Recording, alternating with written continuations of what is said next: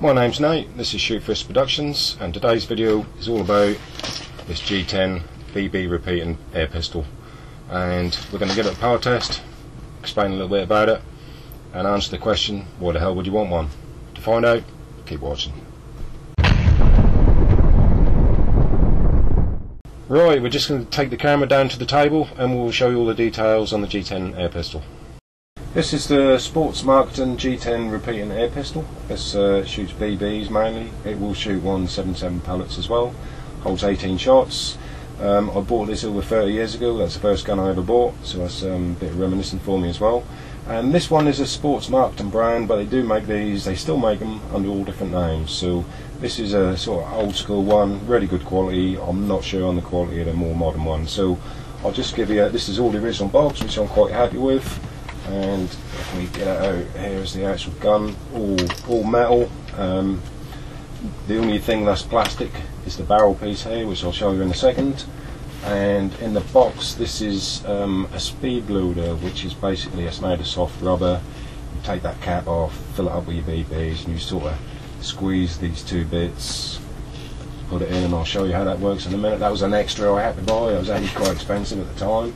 And in the box is the actual original operating instructions. And not only that, there's a diagram and instructions on how to take it apart and replace parts and fix it. And you don't really get that with modern stuff now, and I think the reason is they don't want you to fix stuff.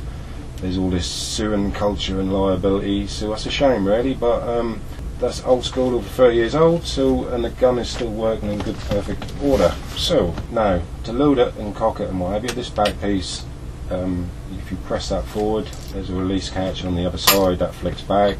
Now to operate it safely, that has got to be pushed in, and that's just a cross bolt which locks the trigger.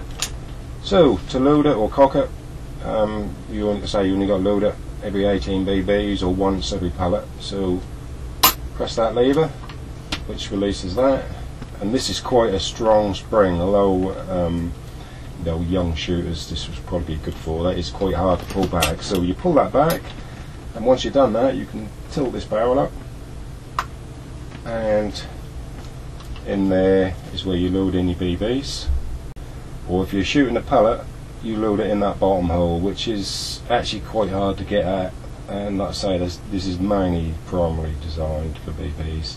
They also claim that can shoot darts, so that's that. So you feed your BBs in. This has already got some in, but I will just show you the speed loader. Holds 18 BBs, so the idea is you put that up on that little nozzle, squeeze it, and I don't know if you can, a snapshot, but some of them did roll in there. So that, once you loaded your BBs in, shut that barrel and then push back all the way in, and that's now ready to shoot. Now, so to load it and cock it properly, to make sure you get your ball in, press that lever so this bit flicks back, pull it right back, tilting it upwards as long as this barrel is pointing upwards so the ball can roll in, push that forward, and that's it. You ain't got to then worry, you're all ready to shoot. And we're going to take it to the crony, give it a test with the BBs, and then we'll give it a test with a pellet. And we've never actually tested this gun as power-wise is concerned. Right, something I didn't explain, on the end of the gun there, when I show you the loading mechanism, that little bit that tilt up is actually the barrel. That is the length of the barrel, 1.5 inches, 2 inches. So this little gun is not that accurate. We're not expecting loads of power, and say, as we said, why the hell would you want one? Well, we'll do the little power test and then we'll just discuss that. Why would you want one of these guns? So I'm lined up on the crony. We're going to do 5 shots and then we'll do an average foot poundage and feet per second. So take it away, Daz. Shot 1, shot 2, shot 3, shot 4, shot 5. So we've got 5 shots, 5 shot string, 0.23 foot pounds. Yep. Average velocity 139 feet per second, minimum 137, maximum 143, with a deviance of 6. Quarter of foot pound, that's what we got on this gun on the crony test, so we'll just go try pellet now. Okay, we're now going to test this gun with a .177 pellet. I say we wouldn't recommend, to be honest, shooting too many pellets for this gun. They do claim that can shoot darts as well.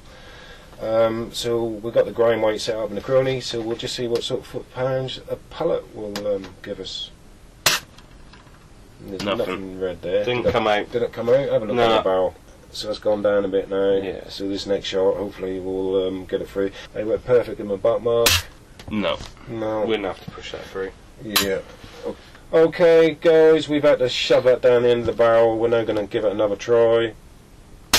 Yay! Come out. 0.18 foot-pound, 99.4 feet per second, and we're not going to try that again. Yeah. So the pellet was literally sitting there in the barrel. Yeah. Okay, Daz, thanks for that, and we'll just round this up. And okay, thanks for watching. That was a power test on the G10 pistol. And why the hell would you want one? Well, in these days, it's just say you got nowhere to shoot. You're locked down, you're in an apartment, a flat, or you know, you're just itching to have a bit of shooting. This is the sort of gun you could shoot indoors. Obviously, be safe, wear eye protection and all the rest of it. It's a short range gun, made for shooting BBs. It's great fun, well made. Whether the modern ones are as good, I don't know, but great fun gun, well made, quite unique, I think. That's the G10 repeater BB gun. Thanks for watching. This is Shoot Fist Productions. I'm Nate, and we'll be back with more videos soon.